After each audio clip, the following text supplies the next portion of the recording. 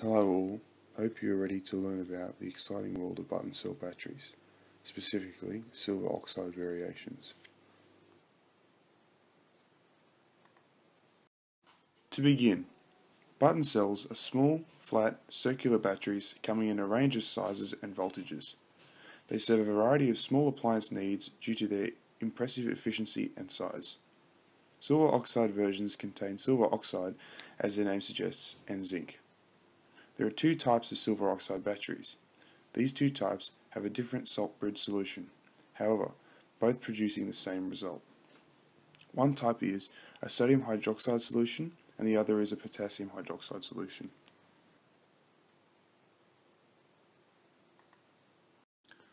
The history of the silver oxide battery goes back to just after World War II. They were refined significantly during the time and used in hearing aids initially due to their compact size. Mercury was later incorporated into the zinc to improve shelf life. In around 1960, it saw the first commercialized silver oxide battery being produced. Then later in 1976, they were sold in Japan, which saw the increasing popularity of quartz wristwatches. A couple of years later, between 1979 and 1980, silver prices almost tripled, affecting the world usage of these batteries.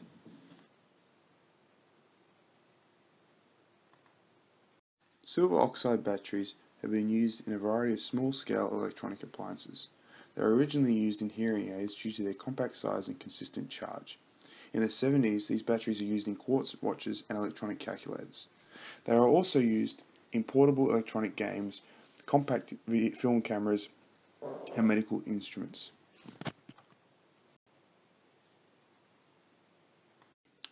A silver oxide battery consists of three main parts and an insulation sealant around the outside. As shown in the image at the bottom of the slide, there is a positive electrode, the anode, at the base, which is a silver oxide, and at the top, the negative electrode, the cathode, which is zinc in this case. A salt bridge lies between the two, which is either potassium or sodium hydroxide solution. Mercury is incorporated into the zinc, as previously said, and this is to reduce the chance of corrosion in the alkaline, which is zinc.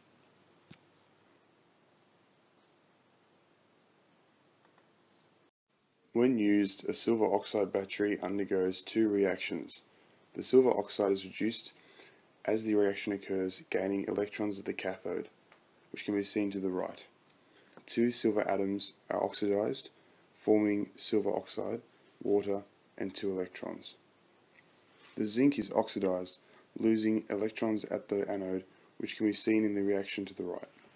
Two zinc oxide atoms plus 4 electrons become 2 zinc and 4 hydroxide atoms.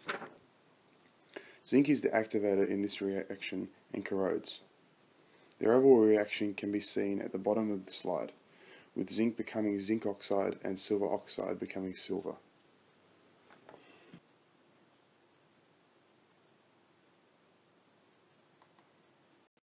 Silver oxide button cells have a number of impacts on society, both positive and negative.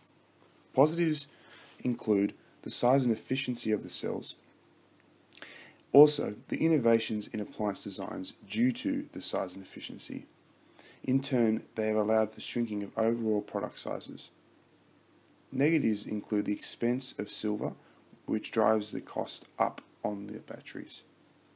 Also, due to silver oxide batteries being primary cells, they are not rechargeable, which means they are only able to be used once, affecting both the environment and production. Also, shelf life is significantly reduced due to the corroding of zinc.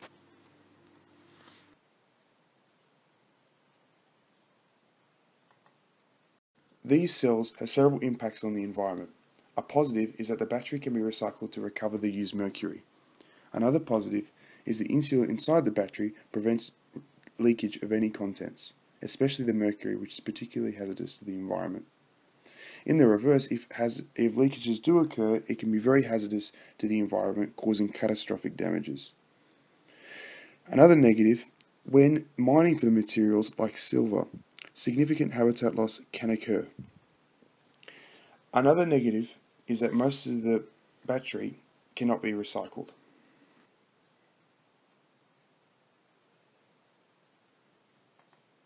Thank you all for watching this educational video. I hope you learnt something new today. This has been Professor Luke Giordano. Have a pleasant day, and be sure to like, comment and subscribe for more great videos. Thanks.